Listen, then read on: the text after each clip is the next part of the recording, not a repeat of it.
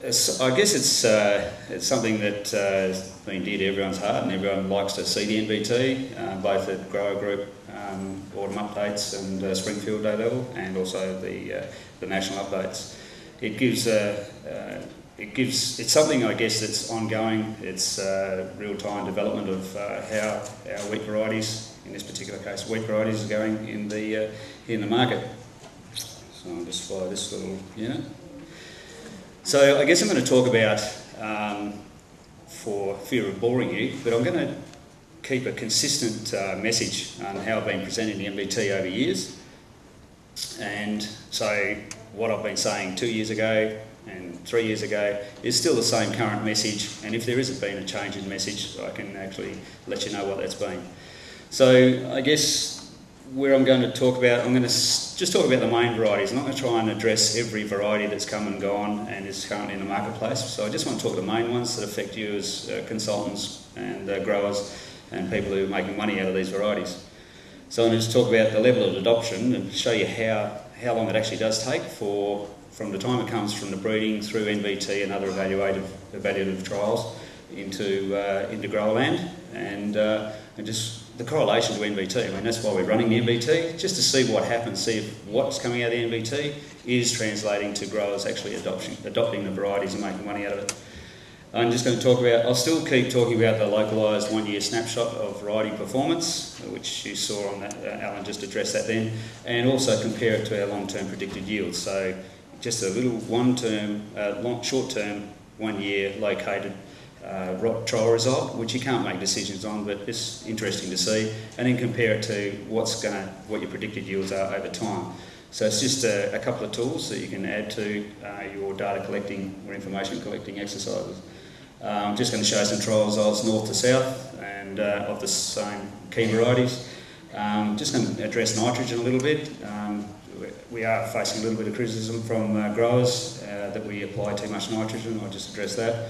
And I'm just going to have a little attempt at PowerPoint stand-up comedy, and if it fails, let me know halfway through so I can get off. So I guess some of the varieties that have hit the marketplace this year, if you look at them, they're snakes, weapons and towns. So has anyone actually been to Korak? No, nor have I. Oh, we've got them. Thank you, that's good. Perhaps you could give a rundown. I'll get someone to give me a rundown, David, of what the town's like. Cobra, it's actually an aeroplane, but for my exercise it's a snake. And we've got some rocks, and has anyone here ever been belted by a Justica or a cord? So a couple of weapons. So that's what's in the marketplace now. So area assigned to wheat varieties, this is CBH type information. It's becoming harder and harder to get. And so what I want to show you here is, I'll go back again.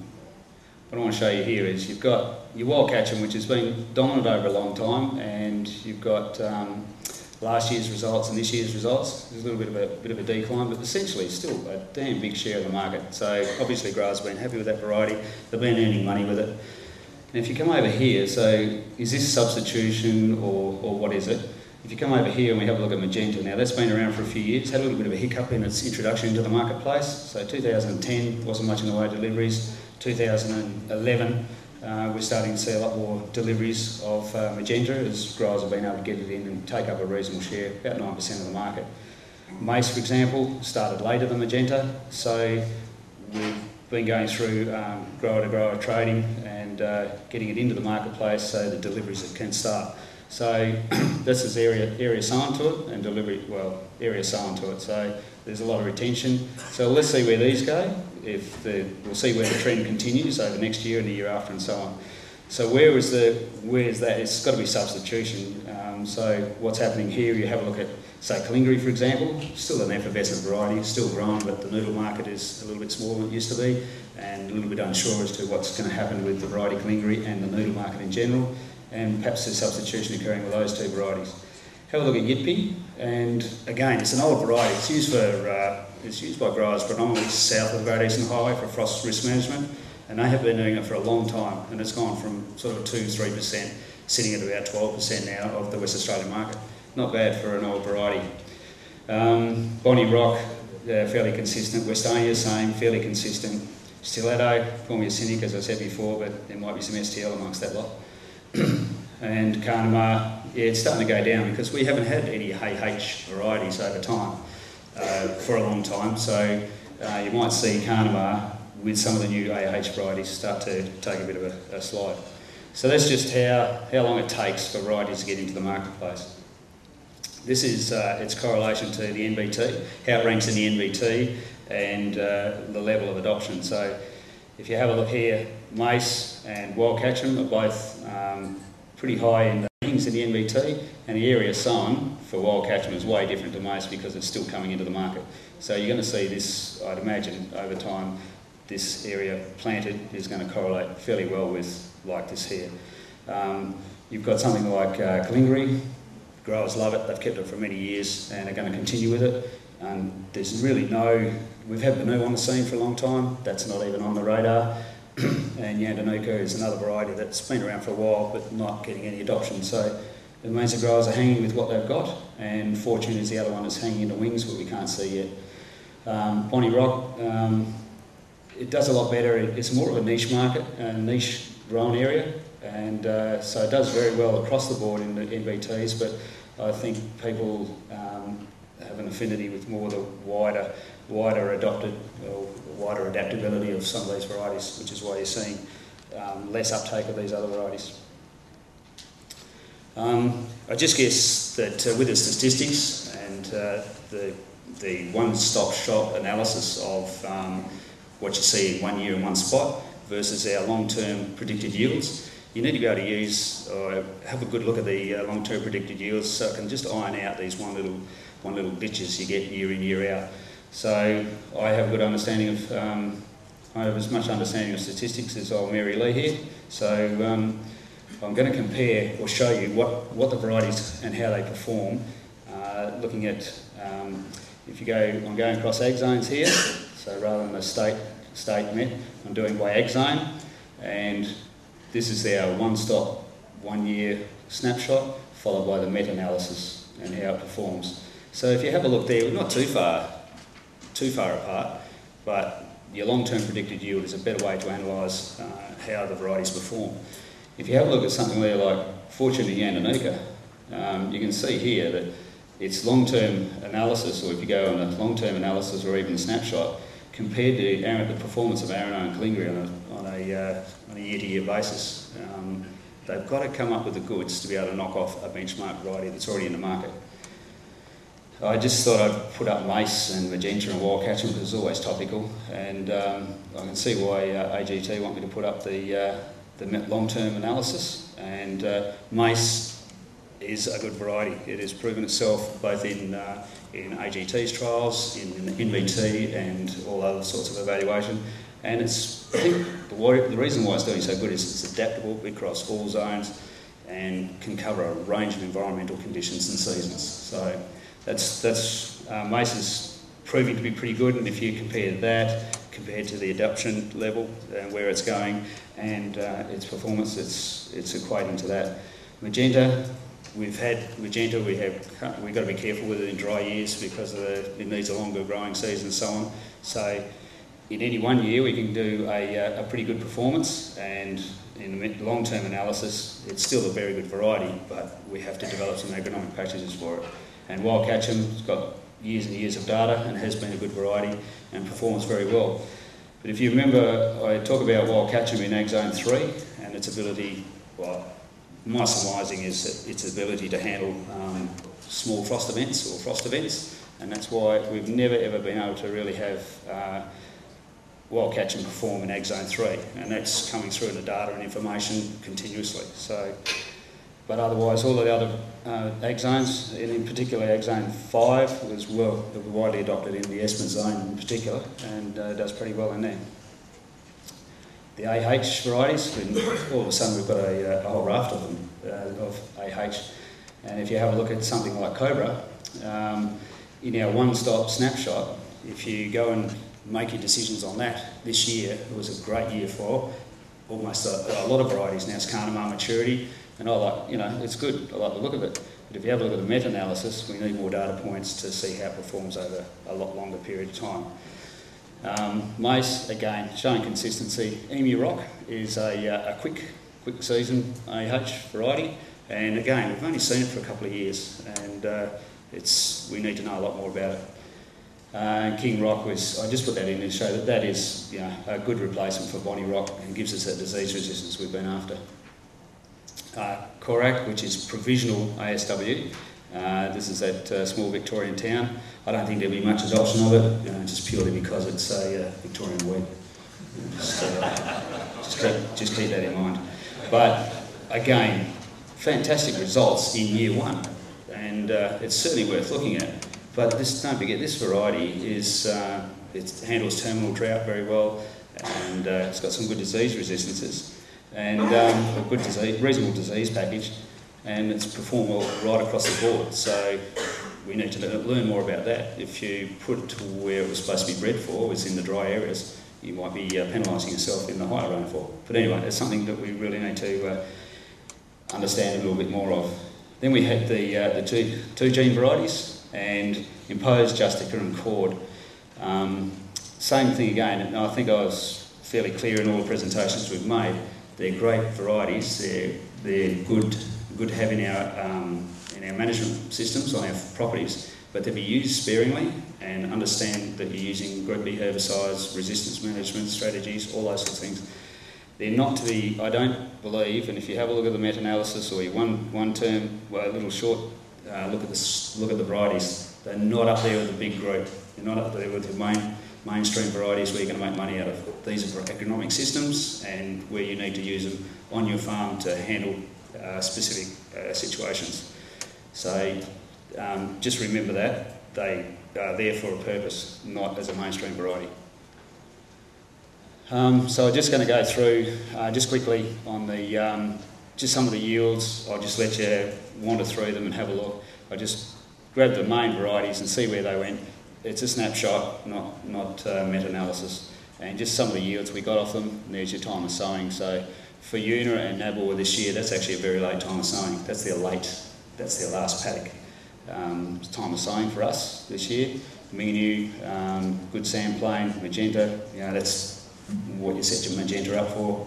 Did very well there, but as did Cobra and Mason, Wildcatcher and the whole lot. So it just gives you a little bit of an idea. Bunteen and Pathara. So what essentially that is, that's a heavy land site. That's a deep sandplain site, and Corrigan and Hyden, both sandplain. I'll just let you wander through those and have a look. And Gibson and Scadden. So that's the also I will show you the dog shit clay and the sandplain. So it just gives you an idea of the sort of yields we achieved at the site, and I think everyone likes to have a look at some yields every now and again and see that we did have a really good year right across the board. It didn't matter whether it was north or south, east or west. The nitrogen story and trying to achieve proteins. Target proteins. Remember, we've got a whole raft of different varieties in there. We've got a whole raft of different soil types, environments, rainfall, sometimes thunderstorms, sometimes not, and different rotations of wheat on wheat, canola, and so on. So it's quite a difficult exercise, and applying nitrogen is not an exact science. So we have to try and achieve quality parameters, otherwise it's part of the MVT that we have to achieve quality parameters. We're evaluating genetics, not nitrogen use or those sorts of things. So the MVT is not to be used as a gross margin analysis or anything like that. And a lot of this sort of work should have been done before. We get it to have a look at it. We're not selecting for varieties that require huge amounts of nitrogen to achieve genetic potential, I don't believe. And perhaps we can do more. We can work with CSBP and use SIN from DAFOR and CSBP's analysis methods. But the time lags and the different rotations we have to put in, it's pretty busy at the start of the season to try and get it right over the rest of the season. So you can see here that we got 50% of all varieties and trial sites in under 10 to 12.2%, and we had 25% out here and 25% spread along that data line there. So yeah, we just can't get it right all the time, but we endeavour to, and apologies for those of you who think we're using way too much nitrogen. So I'll just go back and then, same thing again. What I said before, is it still current and where we're going to? Mace, very consistent performer across all ag zones, suited to the 2009 season. Same for 2010, that was dry, and it was a wet one in 2011. Now remember, a few trial sites we got to, it was growers complaining about yellow spot and all those sorts of things. Well, yes, we did have yellow spot. You've got to be aware of its resistance status. Intense year for yellow spot. We might not see it again for a couple of years, but just keep that in mind that each year you will see something different. And yes, there was yellow spot, it was sprayed for. I don't think there was much in the way of yield penalties, but we won't know out of the NVT. That's where the agronomic trials occur, but I don't think it's a huge issue. It's just not quite up to, say, wild catchment in terms of yellow spot, but still pretty good. So again, I think it's performing well across all spheres of operation. King Rock, it's going to be a good replacement for Bonnie Rock, just gives us that disease resistance. I said in 2009, Kalingri has to go, Fortune will do for the moment because it was going to get penalised out of the market. Then a heap of growers kept growing it, lucky bonus, got some big bucks in 2010, and they just keep hanging with Kalingri because Fortune's ready to go to replace it, but they keep hanging with Kalingri because they know it, still make money out of it, and no one's told them yet not to grow it. Magenta requires a longer season to reach yield and quality potential. We hear that time and time again. The same in 2010, and you got your wish in 2011. Now, I think we know enough about the variety, growers know enough about the variety, you can advise on it and how to work with it. But I still think it needs an agronomic package developed for it to be a variety that'll take a good place in the market. 3176 or Emu Rock, I haven't seen enough of it. As you can see there, it's just rolled up. It's got a sound disease package, including yellow spot, large seed size, and it's quite on the size means that you do have to watch your sowing rates and work out what target plant density you need per square metre. So just be aware of that. Very large seed size. So that it's designed more for the lower rainfall. That's where we'll slot it at the moment. But who knows where it could be applicable across our ag zones. So yeah, keep an eye on that one. 2316 or Korak. See, I didn't do that justice, sticking it down the bottom. It's an ASW provisional, I think later on in autumn. Is that right, Jason? Where are you? Sorry? Late March, early April. Thank you. Thank you. So we'll see, hopefully we can get that up to an APW, but it's a wild catching derivative. But as I said, it's Victorian, so let's watch it. And remember in the field days this year, I said that every time we looked at that variety, I said, ooh, what about the yellow spot? And you said, ooh, yeah, it's nasty. It's not yellow spot, it's physiological yellowing. So be aware of those sort of characteristics in the varieties as well. I've got to follow through with I could get another 1 year penalty for mentioning codes, but yeah, 3119 was the last one of that particular group. We talked a lot about it at Springfield days, and unfortunately Yellow May took that out, so we've lost that group there. It was pretty good looking, that one. Westonia, Cobra's come in as an AH, 75% of it is Westonia, and so we do have this particular variety, which I've been rabbiting on about for years, as come into a particular variety here. And the 2 gene wheats, they were logged into the marketplace very quickly. They have been in the wings for a long, long time, so it's good to see those get released and so the growers can actually grab them and have a run with them. So I'm just going to go through, in summary, Mace will continue its march into WA, and I think with the NVT, the data and information that's produced by it and its performance in growers' paddocks has been pretty good. Magenta, it does prefer a longer growing season with a wet finish, and it does need an agronomic package to get the best out of that variety. Emu Rock, just watch the seed size on Emu Rock, so adjust your sowing rates accordingly, and we'll look at this variety over the next couple of years, and I think it's got some good potential. Cobra had a setback a couple of years ago, and with, in particular, I think the seed quality, and so it came with some pretty bad numbers, but it hung in there, and we've got it released in 2011 with some Westonia in it, so it's good to see that variety and see how that goes. Korak's in the market. Hopefully the RSW nuts get tightened up to an APW as a minimum. And we had widespread market release in 2011 of the 2 gene wheats, and that's good because we can get back to 3-leaf timing on applying our Intervix. And we've got the 3, you've got the Justica, which is a little bit longer season, and Cord and Impose, which is shorter season, and Impose is the shortest of the lot. And so Impose is wild catch and lookalike, Cord is a Gladius derivative, and the Justica is Gladius styler, spear type, so longer season. That was what caused the LMA rat, the 3.19 to crash was LMA. And Klinger and Arano, until they're knocked off out of that perch, they'll just keep growing. But the fortune is they're ready to take over, should it be needed. And growers like to observe and benchmark before adopting new varieties. I'm pretty clear on that. Don't go holers bowlers and grab something and run with it until you've tried it out. Benchmark it against what you're making money out of already. So breeders and marketers, you need to get as many ducks in a row as you can.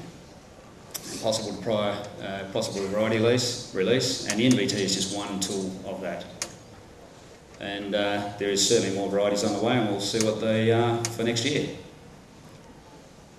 So I'd just like to acknowledge, in particular for us, is our grower cooperators and the grower groups. We work as closely as we can with those guys, and the GRDC for funding the MVT. I think it's a flagship that's been put together by the GRDC and is well and truly recognised and respected, certainly in Western Australia. And ACAS for putting up with all the rubbish that goes with running a program like this. And my staff, the Kalyx staff, for putting all this together and doing all the work. And we do depend a lot on consultants as well. So thank you very much. Peter, when do we get to replace Impet? There's thousands of varieties coming out every year, and none of them seems to be able to fit the school where we have. Haven't you got Scout out there? Impet? It's doing okay.